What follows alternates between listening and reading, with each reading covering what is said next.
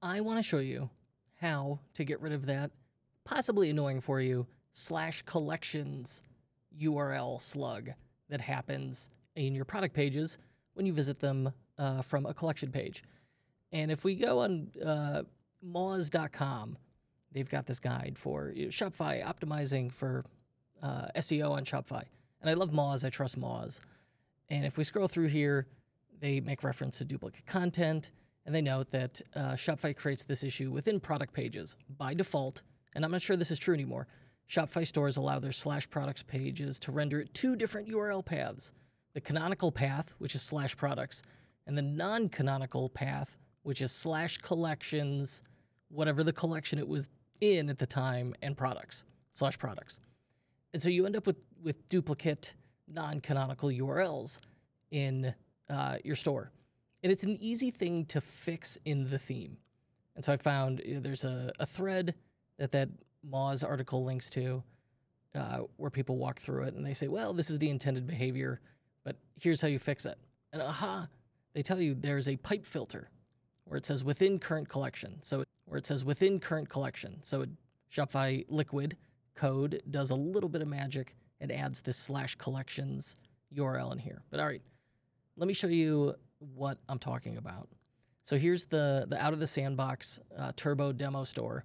I'm in a collection page, and on here, if I hover over an item and I click through, we can see what is going on here.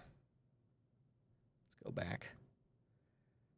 You can see in the bottom left, it says /collections, /apparel, /products, /intentional short.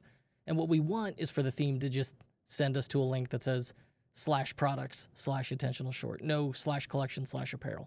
And that way we don't have this duplicate product issue. Now in the past, themes all did this by default, but I don't know that that's true anymore, because if we go in Shopify Supply, their swag store, we look at a collection page there, and we look at our URLs, you can see they just go to /products.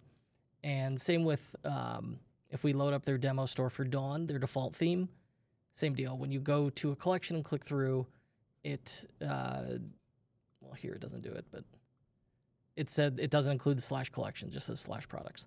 So I suspect that's the preferred method now. We implemented this on a few client stores. We think we had positive results with it. It's hard to be 100% sure. So how do we do it? How do we do this ourselves? Well, I'm going to implement this on my wife's Shopify store. We're going to update it. And so let's head to her site. And under shop, she's got some tees, lovely t-shirts. And on here, I can see they go to /collections. Ugh, all right, I don't want that. I want to get rid of that. So here we're going to go in this live theme. We're going to say edit code. And, oh, it's got the updated theme editor. Edit your themes files. Choose from the side.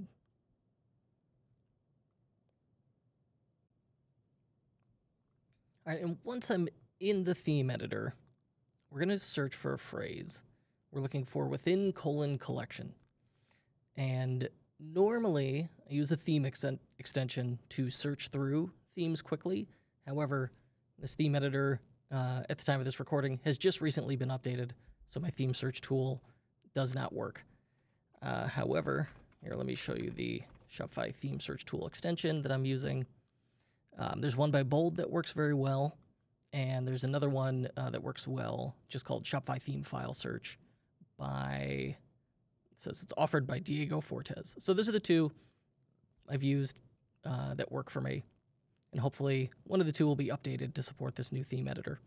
But all right, we need to find in our theme, normally if you have the theme extension, you can search for this within :collection, and you'll find what you want right away. In our case, I gotta sleuth it. I know that it's in snippets, and it's probably in product loop, product-loop. And so once I've got product-loop open, there it is. If I hit find all, there within collection. And so you can see what this thing's doing. Like here's the link, href, custom featured product.url within collection. All I gotta do is take that out. Just remove that, hit save. Then I'm just going to search again. Whoop, here's another one. Take that out. Save. And now I don't see any more in here. So, okay. Now if I go back, this says /collections in the URL. If I look in the bottom left, and now when I refresh, and I refresh, it still goes to /collections. So I definitely have not fixed this. The screencast video is getting away from me. Product swatch.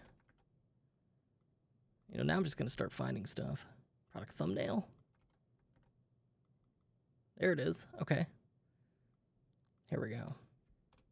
Take that out.